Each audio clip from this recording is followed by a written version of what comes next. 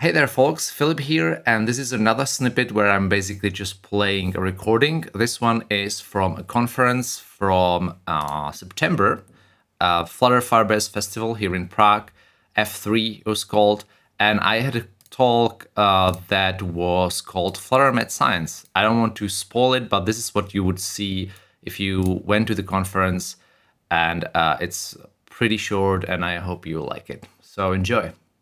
Oh, so yeah, I've been introduced. My name is Filip Hráček. Simon can't pronounce my last name, which is fine. My name is Filip Hráček. I was at the Flutter team for a while and Dart team before that. But these days I'm here in Prague. Welcome to my hometown. I hope you like it.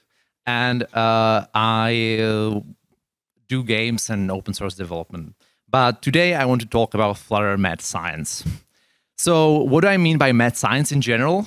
I think those are the things that are, like the cliche thing where there's a mad scientist and they have something very impractical but awesome, right?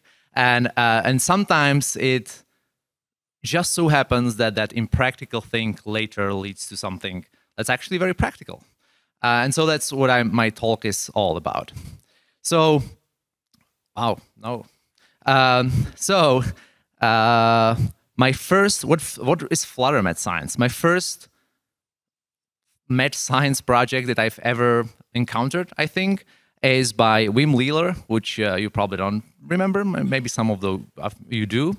You do? Cool, yes. Props up to, Wim. And he did something that he called perspective on Flutter. And it's this thing that is... I just converted to Dartpad recently, and it is an app that is rotating in three... Wait, no, that's not it. That's bad. Okay, sorry.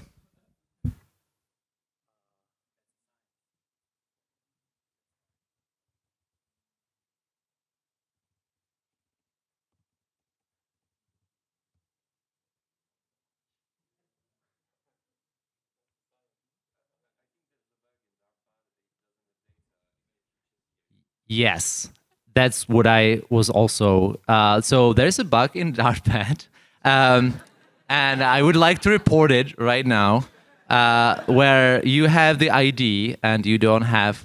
Okay, so we're going to my guest.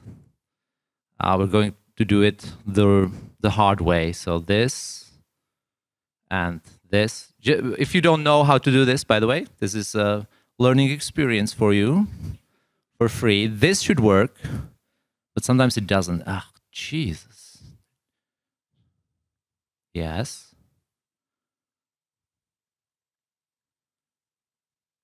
Okay.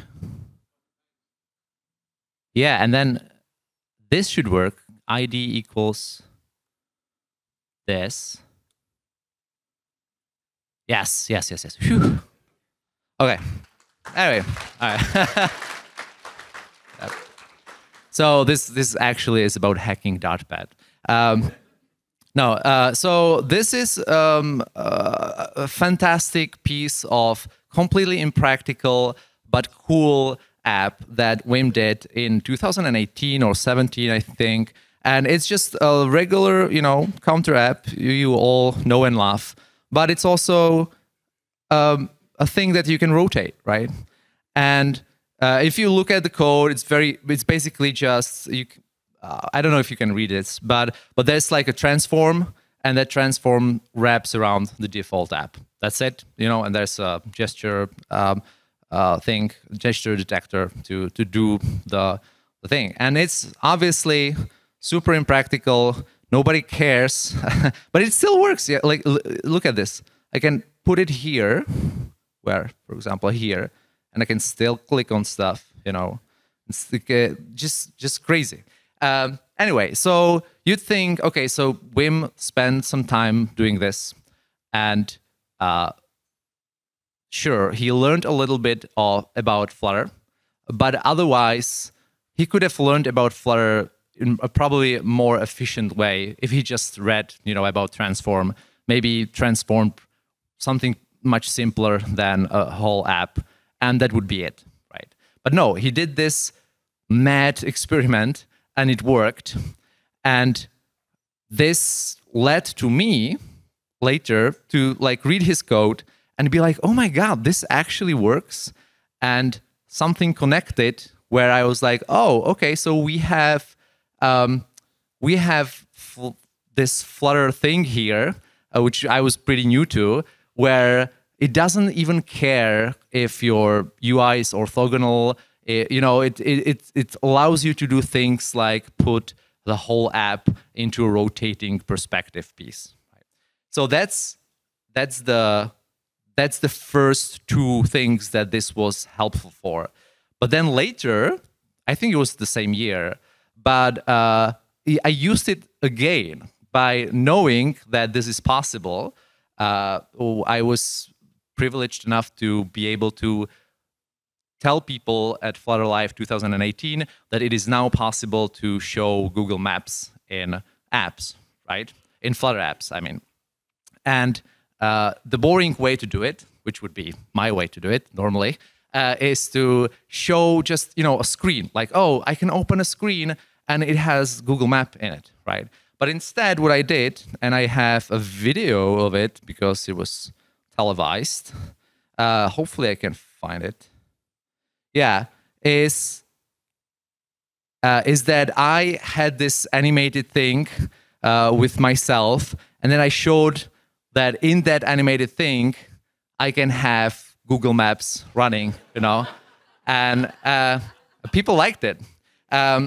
So that worked really well, and again, I don't think I consciously knew that I'm reusing Wim's mad experiment, but it had to click a few months before that for me to even think of this idea.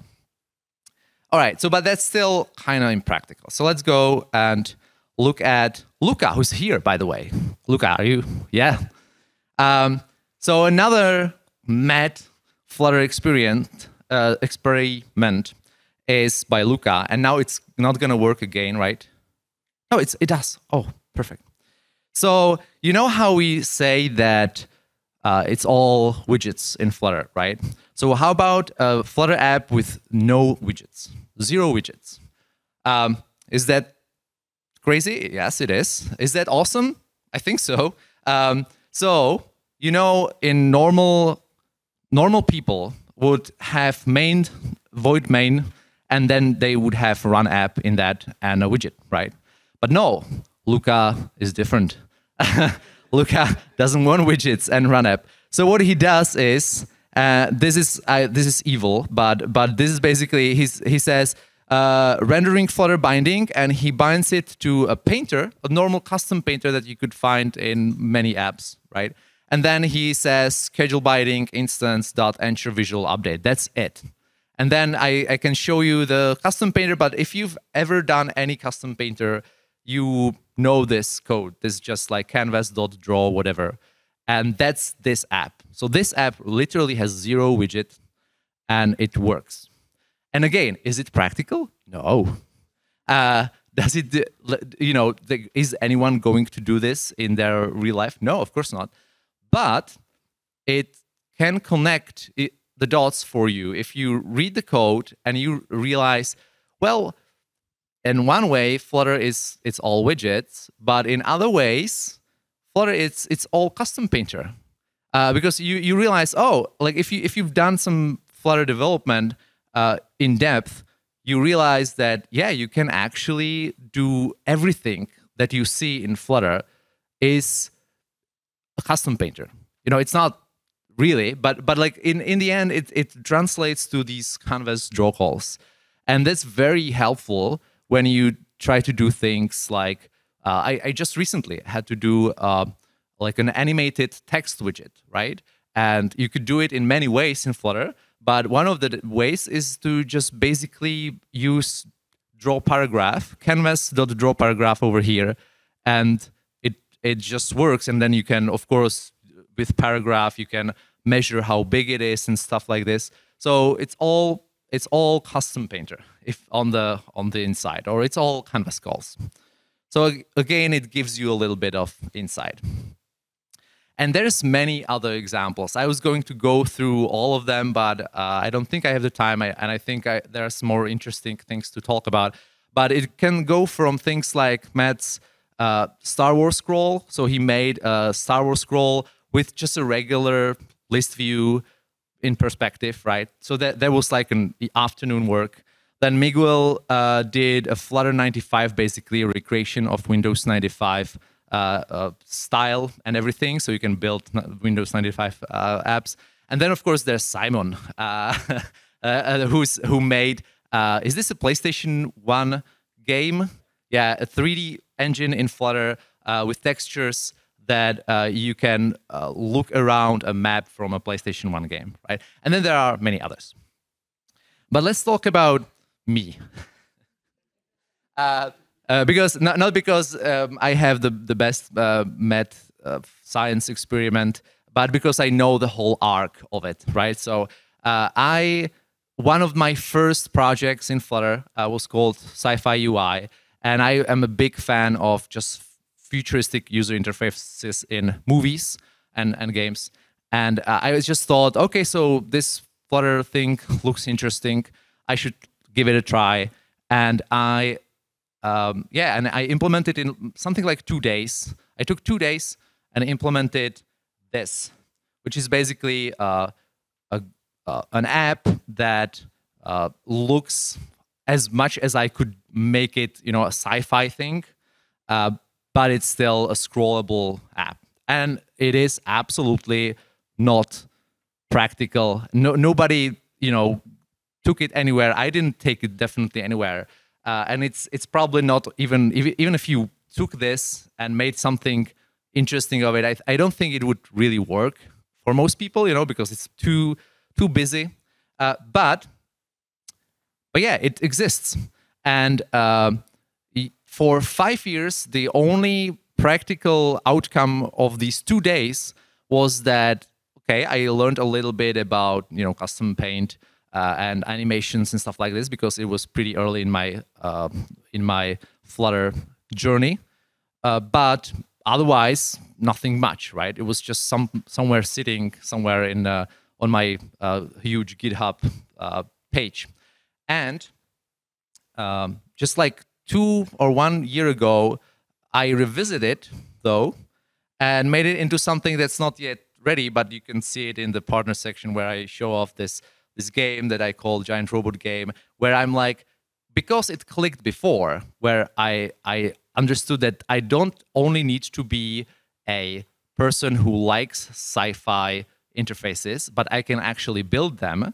Then many years later, because it clicked before, I was able to do it. So even things like that can lead to really good outcomes.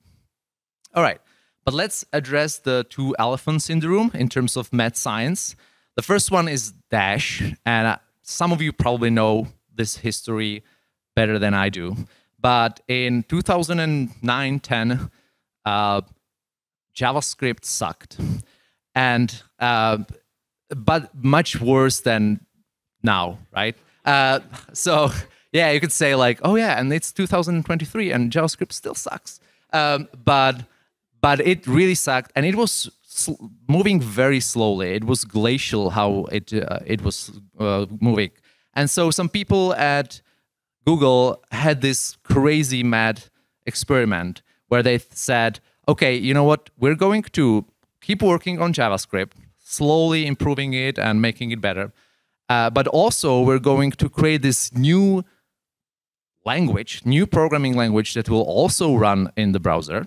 And it will be faster, and it will be made for actual big apps, right?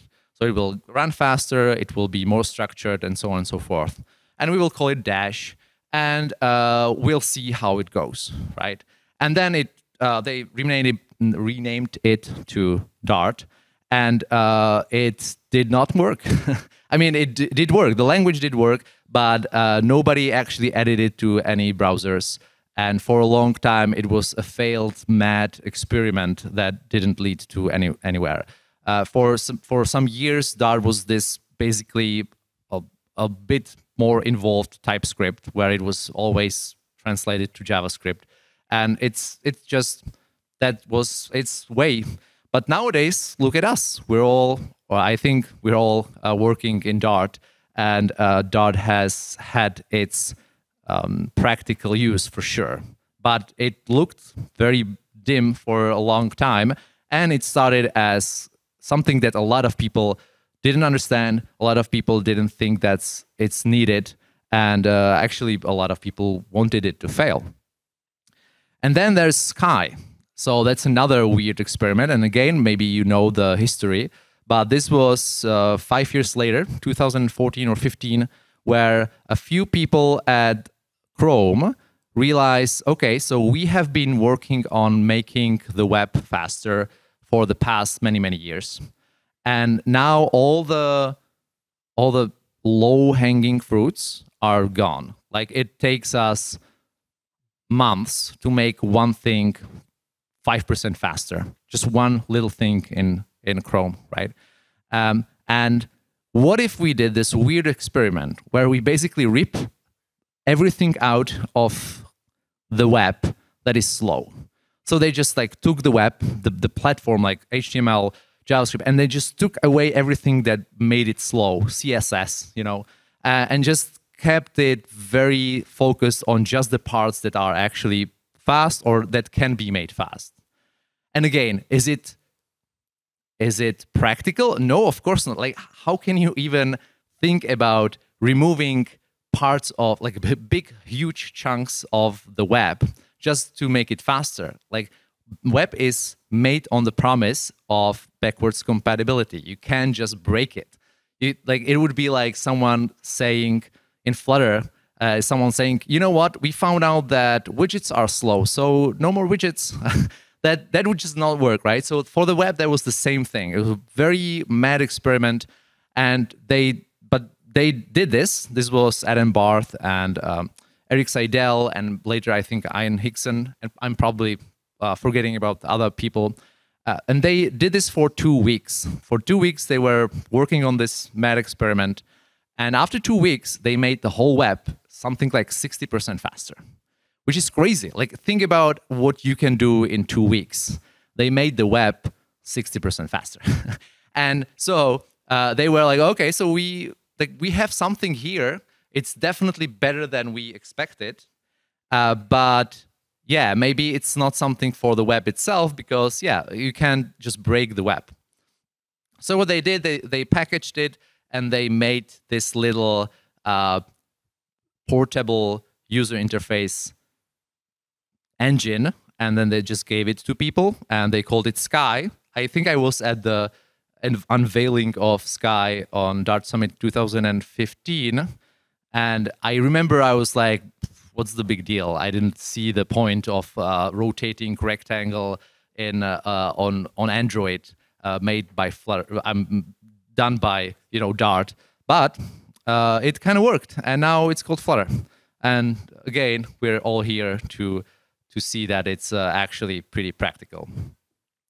So yeah, so where does this all lead? I hope that I have convinced you that it's okay if you have the inclination to do these weird, super impractical, mad experiments, that you can do it and you should do it, because they often, not always, but they often lead to something that is much more practical and much more useful.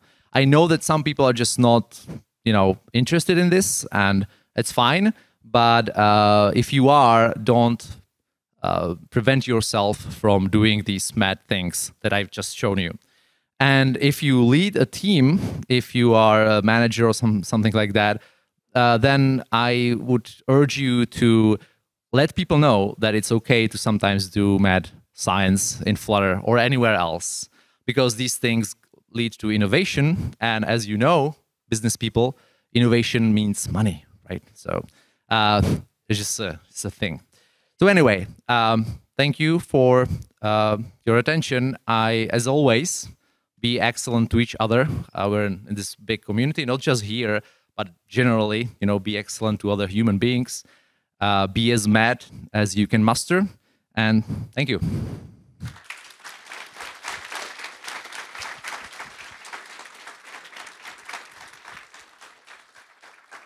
One other thing that I know that you can just, I know that there's lunch and stuff, so you can just start leaving.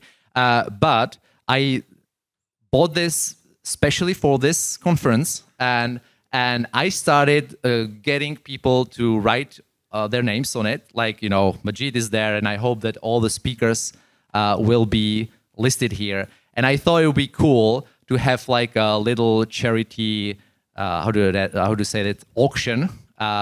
So, and the way I want to do it, I don't want your money, but the way I want to do it, you can come up to me in my booth, and you can say, you can see this list, and it says Filip is pledging, you know, €10 to Doctors Without Borders, and you can be like, no, actually, I, Joe, or whatever, pledge €12 to Transparency International. And then if you're the last one on this page by the end of this day, you can, I'll give you the thing with all the famous people on it. And all I will want from you afterwards is that you show me that you actually donated the money to the cause that you pledged for. So if you wanted always to, like, you know, give money to turtles or whatever, this is your chance to actually also get some cool swag from it. Anyway, yeah, all right.